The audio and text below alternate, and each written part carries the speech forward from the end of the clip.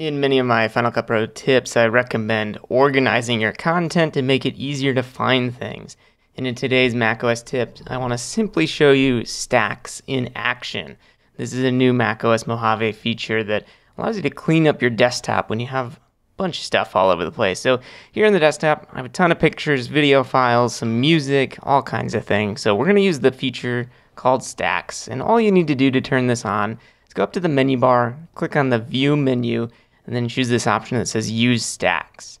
You can also use the shortcut Control-Command-0. So let's do that here, Control-Command-0.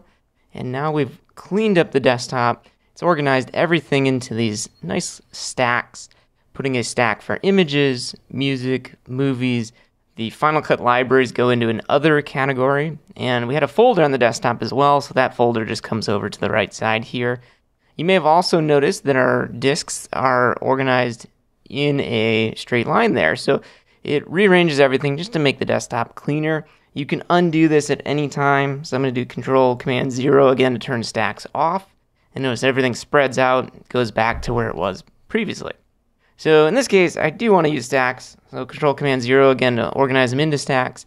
If I hover over a stack and use my trackpad here to scroll up or down, I can actually peek in and see all of the contents of this stack. So flipping through the images in this case, or if I go down to the movie clips, I can see each one of those videos as I scroll through with the name at the bottom, which is kind of useful if you're just trying to quickly check on something.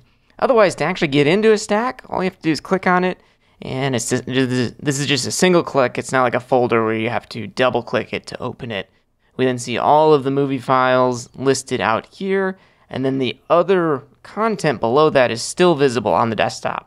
So if I wanted to go in and look at a Final Cut library, I can click on Other. Here's our Final Cut libraries. I could open up the Images folder, or Images stack, sorry, and there's all of those images in there. So great way to view and kind of navigate your files without the clutter that you see on a lot of desktops.